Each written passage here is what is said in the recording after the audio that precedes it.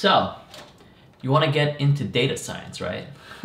Well, you're in luck, because I work as a data scientist at Untitled Company. Wait, I work as a data scientist at Untitled Company.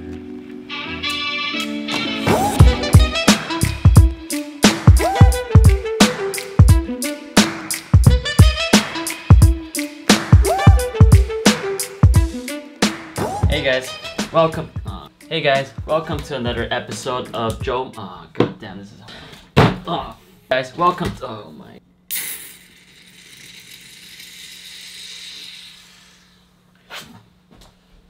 Hey guys, welcome to another episode of Joma Tech. Now you might be wondering, why am I in my room? Well, that's just how things are gonna be from here on out. So, quick little update. I had to remove my day in a life video, you know, the one that got me most of my views.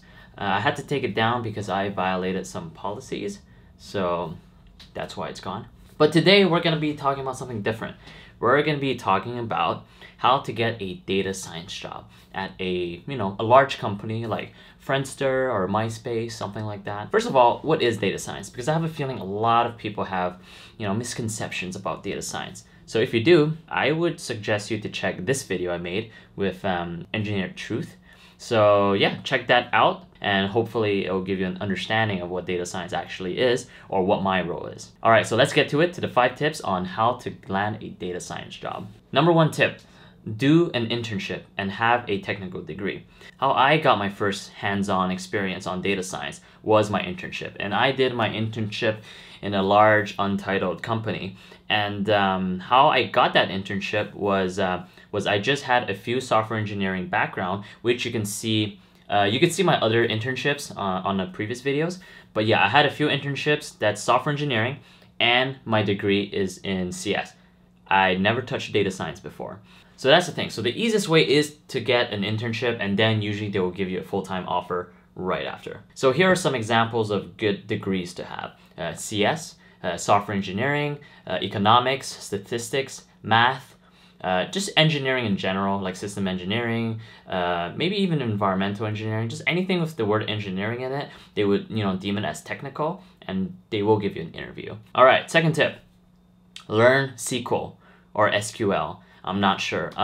So when you're gonna start your work as a data scientist, no matter where it is, you're always gonna have to write SQL, because you gotta get the data somehow. No matter how fancy your Python is and stuff like that, in the end, usually most companies set up their infrastructure so that you query data using SQL. Why? Because it's an easy language, and even like analysts or like business intelligence people, they use SQL. So you'll probably have to use SQL too, because it's just easier for them. And then because they set up the infrastructure like that, you'll have to use that too.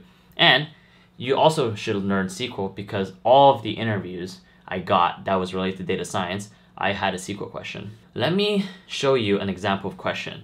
So I found this take-home exam, and I will change it a little bit so that the large company, which is not the original Untitled large company, but another large company that might or might not be related to transportation, gave me this take-home exam. So I'm gonna whip it out. So for example, what they would do is they would give you a schema. And they would give you a schema. For example, you see ID, client ID, driver ID, city ID, client rating, driver rating, and stuff like that. And then the question would be something like, for each of the cities, San Francisco and Los Angeles, calculate 90th percentile difference between actual and predicted ETA for all completed trip within the last 30 days. And then what you do is you have to write queries for that. Yeah, I'm not gonna go through the answer, but that would give you an idea of what kind of query you should run. Tip number 3, learn about success metrics and tracking metrics. That is very, very important, and it's kind of hard to learn because it's more about product sense. So why is it important? It's important because when you become a data scientist, you will be the expert on your team on data, right? So imagine if your team is like at McDonald's, and you're the main data scientist, then you're the one that will know where everything comes from, like all the data sources, and also what to measure for success, because you're gonna be the one that the PMs ask you, like, okay, how do we know we're doing a good job? How do we know that the introduction of these new hamburgers that they're actually successful and making McDonald's a better place for people. You know, sometimes it's easy, sometimes it's a lot harder to define these success metrics. I'll give you an example, taking from the same take-home exam.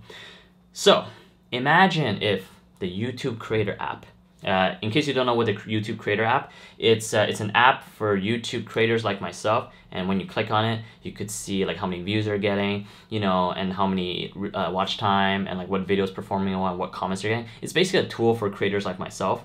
So that's basically what the YouTube Creator app is. So imagine the YouTube Creator app is being redesigned. You know, they're adding CTR metrics, they're adding better interfaces, and they have like a, I don't know, just better user interface and like a whole facelift. How do you know that the redesign was successful? And what are the success metrics and the tracking metrics? All right, let me talk to you about the difference between success metrics and tracking metrics.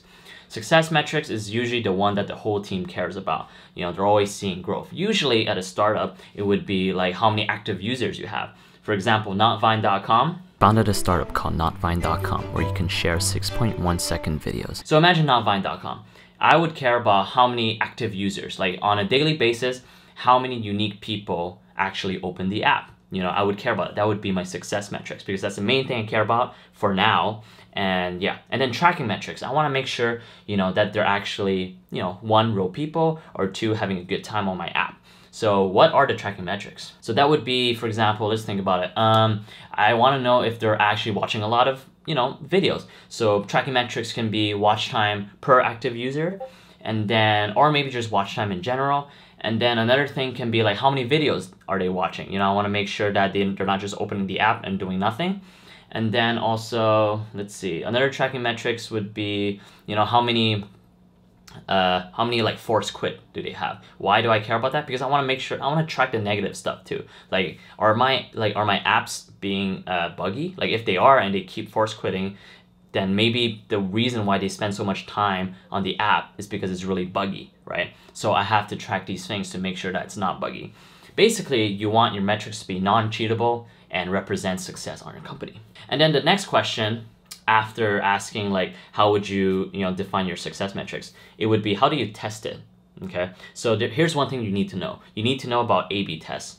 You need to know about control groups and experimental groups, and like how many people do you need in them, enough so that it's statistically significant that you could see the differences, but also to reduce risk of having a shitty product that you launch, right? Because imagine if the launch of the new product or like a feature that you built on notvine.com is incredibly shitty. You don't want the whole 50% of your users to be exposed to that experiment, right? So you have to think about ways to make sure you don't risk that, but also to get enough information that's statistically significant. All right, tip number 4, learn IPython, R, Tableau, or Excel, or whatever to manipulate, visualize, and interpret data. So why do you need to know all of this? To be honest, in my personal opinion, a lot of people like to use IPython R because they actually look really, technical and coding intensive. But, honestly, I see a lot of good data science only use Excel, right? They just grab the data using SQL, they manipulate it using SQL, and then they just put in Excel to visualize things.